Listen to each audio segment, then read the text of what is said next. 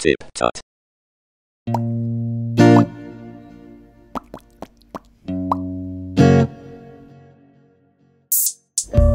Hello everybody and welcome back to TipTut. Today we're taking a look at this jelly UI or jelly blob effect that you can do inside of After Effects. It is super easy and it is completely live. For example, if I were to go inside here and zoom in and move one of these blobs, you will see that it happens in live action. It's not pre-rendered, it's not anything like that. It generates as you move the blobs around, which is super useful and very cool.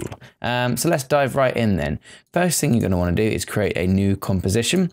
I'm going to use my standard of 1920 by 1080 with 60 frames per second and just hit OK. Now we'll leave creating a background for now, like we usually do, and you'll find out why in a minute. So the first thing you're going to want to do is get your shape tool and draw yourself a shape. I tend to use circles because we're making blobs, which is very good. So we'll call this one green. Let's quickly realign that anchor point so it's in the center and put our blob in the center of the screen. 960 by 540. Perfect. And let's scale it down a touch. Okay, so we have our blob, our first one, and of course we're now going to need a second one, so we'll just Control D to duplicate that to interact with the first. We'll put them next to each other and maybe we'll make the second blob into a nice deep red. Actually, let's do it properly and we'll take the color from our TipTut color palette. We'll make it actually into the TipTut red, like so. Okay, so we have our two blobs now, and as you can see, if we drag them next to each other, they don't interact in any way. They are just two shapes. Now, the way you create this blob is very simple. It is a combination of two effects from your effects and presets control panel. The first is a fast blur, and the second is a simple choker.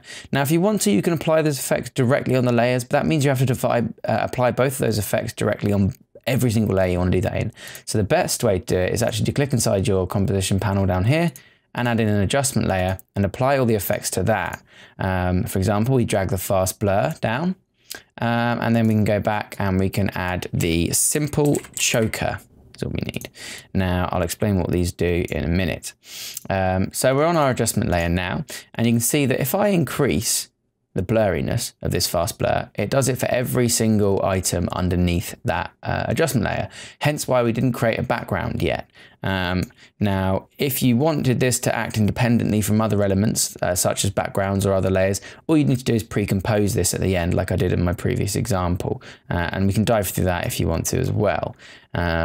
So let's say we increase the blurriness to about 30. So that it gives it just a nice soft edging around these shapes. Then with the simple choker, you basically want to choke this blur, which basically means going from the outside in all the way until the blur is insignificant. You can't see it. So just slowly increase and go and go and keep going, keep going, keep going, keep going, keep going. And there. We'll call that 30 for neatness. So 30 and 30. And you'll see that obviously if we hide this layer, the shapes are actually slightly larger without the effects applied, meaning you do have to overshoot what you want a little bit, make things slightly a touch bigger than you actually want the final product to be, because as you can see, they're choking out that blur. So all we've done there is we've increased the blur around the edges of the shape so that the actual edge of the shape is around here, and then we've choked all of that off. Now, logically, you can see how this would cause the shapes to interact. If we select this red shape here and we move it closer to the green, you'll see that when that blue line around the edge touches it, the shapes actually begin to merge. Now, this is because the blur at the edge of these shapes is actually touching at this point. Okay, as soon as those little bits start to like peek out there, that's when the two shapes are actually touching. So if we did that, for example, and then hid the layer, you'll see they're right next to each other.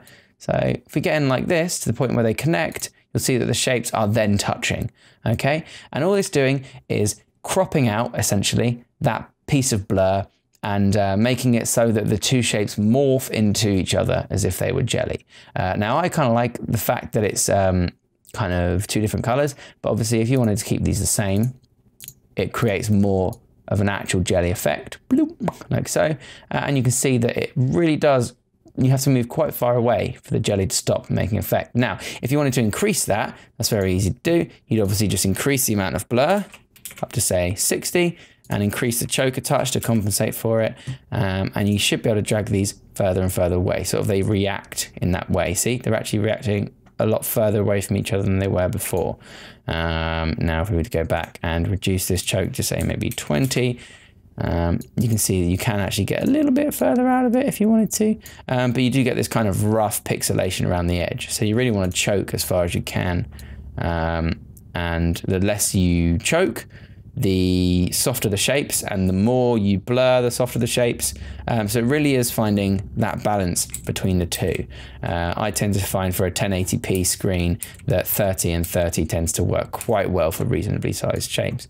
That's really all there is to it. I won't go into the rest of the stuff in this tutorial that I did before, because it's all just standard things, moving and rotating and scaling, etc. And you can see immediately how it works. So thank you very much for watching, everybody. I hope that you found this tutorial useful. Nice and quick one this time. Just before I go, I am going to once again plug the fact that we now have a Discord community chat. There is a link for it in the description. It's basically a place where all of you guys, all you tip-tutters can hang out and discuss design ideas, chat to me, ask any questions that you might have, and I'm usually hanging around there in the evenings to answer them for you. So head on over there if you've got any questions about this or any other tutorials, in fact, and we hopefully can grow a nice little community where we can all, as designers, help each other out. Thanks very much for watching, everybody, and I'll see you all next time. Remember to subscribe for more tips, tricks, and tutorials. Thanks for watching.